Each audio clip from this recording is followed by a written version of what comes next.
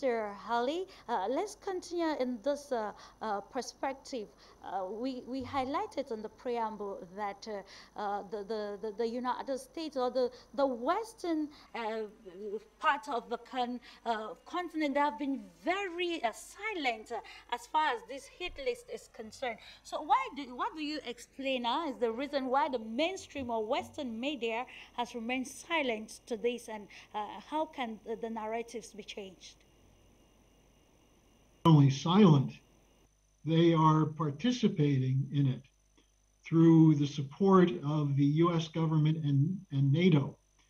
The people who run the hit list, the one, it starts with the Committee to Counter Disinformation.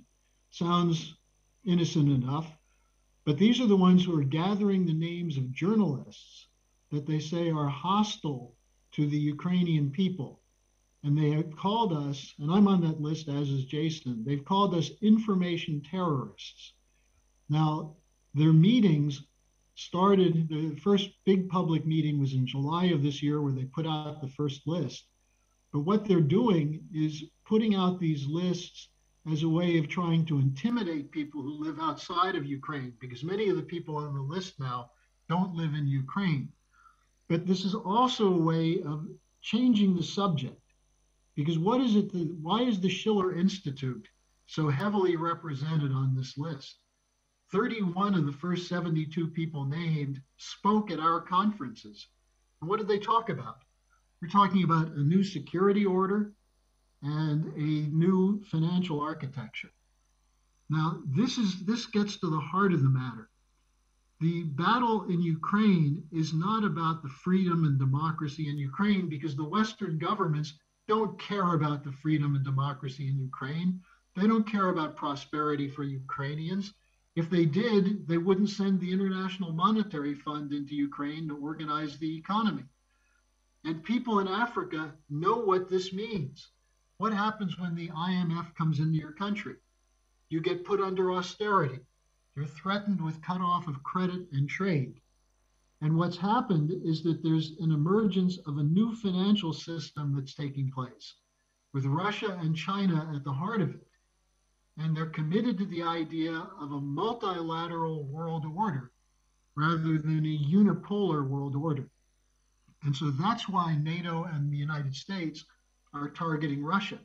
And anyone who speaks against that unipolar order is being accused of being a mouthpiece for Putin.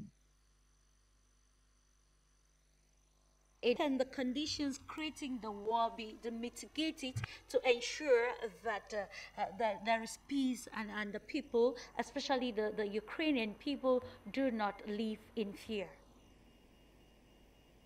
Well, I think the first step is to stop the flow of weapons.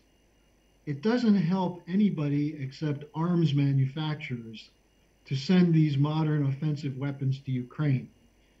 And the idea that the US is going to continue to send weapons, they're putting more pressure on Germany to send weapons, pressure on other countries to provide ammunition for the Ukrainian forces. That's a problem in the first place. Now, here's an irony. In the United States, the family members of American men and women in the armed forces are not paid enough to provide food for their families. They're on food stamps, government programs to get cheap food to feed their children. And yet we're spending $60 billion to send weapons to Ukraine. Now, this is something that touches many, many families, the majority of families in the United States. But they have no access, or they think they have no access, to talk to the Congress. And if you censor voices like ours, they're not hearing what they can do about it. Now, here are a couple of simple points. One of the issues was Ukraine demanding membership in NATO. And the Russians said they would not tolerate NATO forces on their border with modern offensive weapons, including possibly nuclear weapons. For the same reason, 60 years ago, John Kennedy took the world to the edge of nuclear war to stop Russian Soviet missiles from being placed in Cuba. Putin was making the same argument for Russia. He called for no membership in NATO for Ukraine, neutral status, security guarantees for Ukraine, and stop killing Russian language citizens in the Donbas region of eastern Ukraine.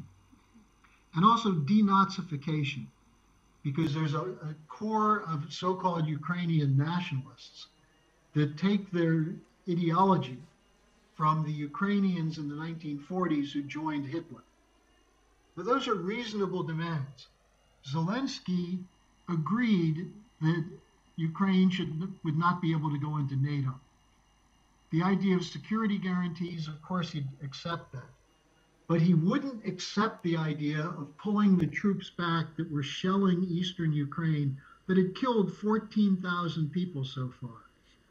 And he denies that there are Nazis in his government, when in fact there are pictures of these people at parades marching behind pictures of the Ukrainian Nazis of World War II, the same ones who were responsible, Ukrainian nationalists, for killing Jews, Hungarians, Poles, and Romanians, hundreds of thousands of them working with the Nazis in World War II. It's the allegiance to that ideology, that racialism, that Nazi racism, that has to stop, that Putin said is not tolerable. Now, what does the United States say about that? Oh, there are no Nazis in Ukraine. Well, the reason these Nazis were saved after World War II was the CIA and MI6 allowed them to come to the United States and Germany and protected them to use them against the Soviets. Well, the Soviet Union isn't there anymore. There's no need to have Nazis to protect people of Ukraine. So why will Zelensky not accept these terms? Well, I think that this is where you see the problem. It's the NATO countries, especially the United States and the British, who want this war. That's the issue.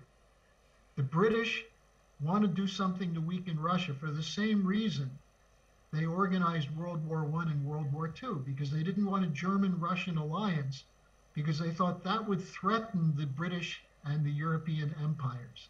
Yeah. Now, today we just saw with the death of Queen Elizabeth, the discussion of the Commonwealth. Part of the problem in Africa, the reason Africa has not had a chance to have a full development, is because the Commonwealth represents a new form of empire using financial control to prevent the development of Africa, including the French and the French sections, the former French colonies, the British in particular. And the Russians are saying, be free, be sovereign. If you want to trade with China, you want to build rail systems, you want to build nuclear power plants, that's for you to decide. But the Western bankers say, no, you can't do that. And the green policy says, no, you'll heat up the planet. Well, that's nonsense. That's an excuse to kill Africans the same way they're killing Ukrainians. And so in a sense, this fight in Ukraine over the opposition to NATO and the sanctions is a fight for independence and sovereignty of African nations. And I'm very happy to say that the chairman of the African Union, Macky Sall from Senegal, said that the Africans will not join the side of the West against Russia. The South Africans have been clear on that. Many African leaders have been clear on that in the United Nations.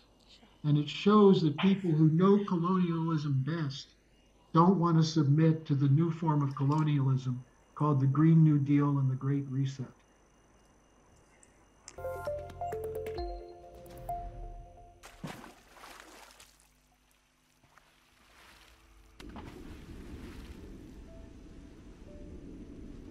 Afrique Média. Le monde, c'est nous.